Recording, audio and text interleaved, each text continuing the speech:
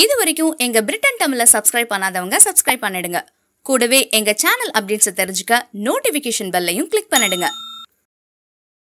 இயக்குனர் ஏ.ஆர். முருகதாஸ் இயக்கத்தில் நடிகர் விஜய் நடித்திருக்கும் படம் சர்கார். இந்த கதை தன்னுடையது என்று கூறும் உதவி இயக்குனர் வருண் எனும் ராஜேந்திரன் என்பவர் கடந்த 2007ஆம் ஆண்டு தென்னிந்திய எழுத்தாளர்கள் சங்கத்தில் பதிவு செய்திருந்தது உண்மைதான் என்பது தென்னிந்திய எழுத்தாளர்கள் சங்க தலைவர் மற்றும் மூத்த நடிகருமான திரு கே. பாக்கியராஜ் மற்றும் சங்கத்தில் உள்ள குழுவினரால் நேற்று மாலை உறுதி செய்யப்பட்டது. இந்த நிலையில் நேற்று மாலை தென்னிந்திய எழுத்தாளர்கள் சங்க தலைவர் கே. பாக்கியராஜ், செங்கோல் கதையும் சர்கார் கதையும் ஒன்றுதான், ஆனால் என்னால் ஒன்றும் செய்ய முடியாது, தலைவராக இருந்தும் கூட உதவி செய்ய முடியவில்லை என தன் அறிக்கையில் தெரிவித்திருந்தார். இதனையடுத்து வருண் இனி என்ன செய்ய போகிறார் என அனைவரும் எதிர்பார்த்திருக்கின்றனர். இது ஒரு புறம் இருக்க, கத்தி படத்தின் ரீமேக் உரிமைக்கு தடை விதித்து சென்னை உயர்நீதிமன்றம் உத்தரவிட்டிருந்தது.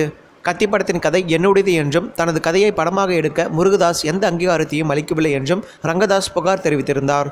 கத்தி படத்தின் தெலுங்கு ரீமேக் உரிமையும் விற்றுவிட்டதாக அவர் குற்றம் சாட்டியிருந்தார். இதுபோன்றே கோபி நாயர் என்ற இயக்குனரும் கத்தி படத்தை தன்னுடையது என்று கூறி முதலில் பரபரப்பை ஏற்படுத்தினார். ஆனால் இதை யாரும் அவ்வளவு பெரிதாக எடுத்துக்கொள்ளவில்லை. அங்கீகாரத்தின் பிடியில் சிக்கிய உண்மையானது காலப்போக்கில் நிராயுதபாணியாக நிற்கும் என்பதை யாரும் அறியாமல் இல்லை. இந்த மாதிரியான படைப்பு திருட்டு செய்திகளை காதில் கேட்டும் படித்தும் வந்த மக்கள் சலித்து போய் ஒரு கட்டத்தில் சினிமா என்றாலே இப்படித்தான், படைப்பு திருட்டும் இருக்கும், மக்கள் காதுகளில் பூச்சுற்ற சினிமாக்காரர்கள் என்ன வேண்டுமானாலும் செய்வார்கள் என்ற முடிவுக்கு வந்துவிட்டனர். ஆனால் இந்த துறையில் நல்ல பெயர் எடுத்த சிலருக்கும் சிறிது கலகம் வந்துள்ளது. மேலும் இது போன்ற செய்திகளுக்கு இணைந்திருங்கள். பிரிட்டன் தமிழ் தொலைக்காட்சி.